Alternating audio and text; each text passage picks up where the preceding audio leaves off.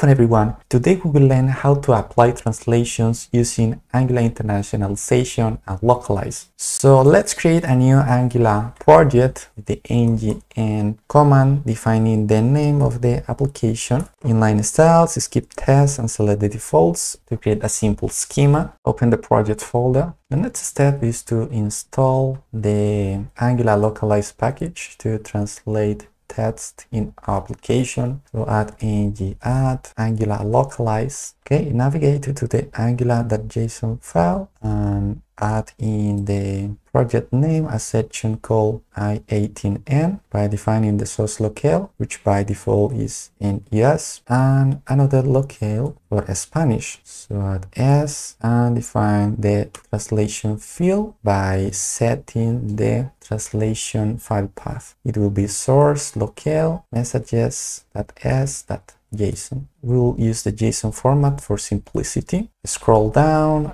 and in the build options section, add a localize property to generate an application per locale. Save the angular.json file. Go to the HTML file to create translation text. So open the add.component.html, remove the sample data and add a new h tag. How to translate text by adding the i18n attribute to the element. Welcome to the shop. We can add context to the elements. How to do that? Let's add a new h tag with the i18n attribute. We can define the meaning of the element and add a pipe character to separate the meaning and a description of the translated element, and add a double @ to create a custom ID for the element. So we need to define the custom ID, which in this case will be the title. Products. We can also translate HTML attribute elements. For instance, add an input element, adding the i18 attribute. In this case will be for the placeholder HTML attribute. So define the placeholder, search products. Okay, this will translate the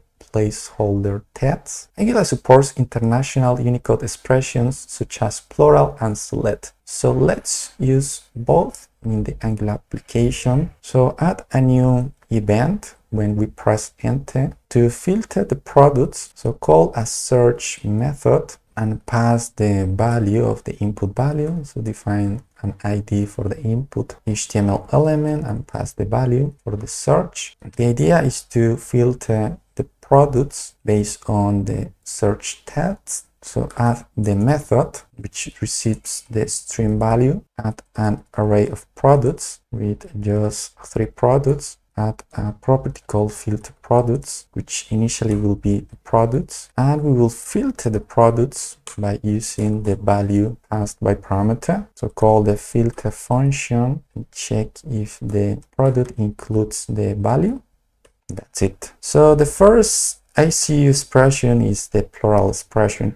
We will validate if the shop has no products, one product, or many products, applying the select expression. So add a p tag, add in the i18 attribute, and then add the plural expression. The first parameter is the field, which is filter products length. The second one is the ICU expression name, which is plural. And finally, the conditions. If it's 0, we will pass no. If 1, and for other with the many. So at text outside of the ICU expression, you have no one or many products. The second expression is the select expression. So let's add a select HTML to select a gender, male or female. So add an ng model to bind the value to a TypeScript property called gender. Define the field and import the forms module to use the ng model attribute. Let's define 3 options. The first option will be for the placeholder with no value. Select gender, add the i18n attribute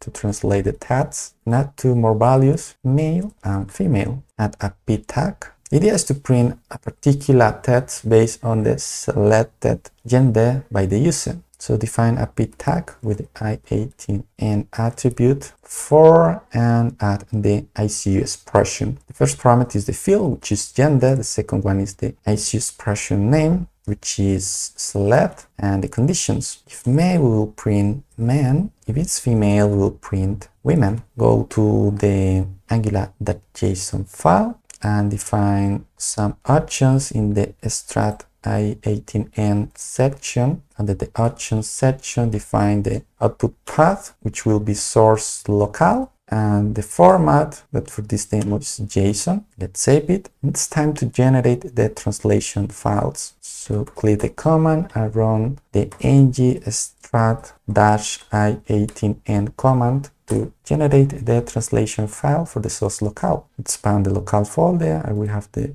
JSON for the source locale. Duplicate this JSON file to add translations for the Spanish language. Change the local name. Add some translations to verify if the locale is correct. I've just added some translations, okay? So go to the angular.json file as the final step. So go to the build configurations and add a section for the slocale. To include the local ID for Spanish, add the localize property and pass the local ID. And on the SERP configuration section, add another build target for Spanish to include the local ID. So add comma and s, and that's it. We're ready to run the application. So clear the console and run ngs, add the configuration file to serve the application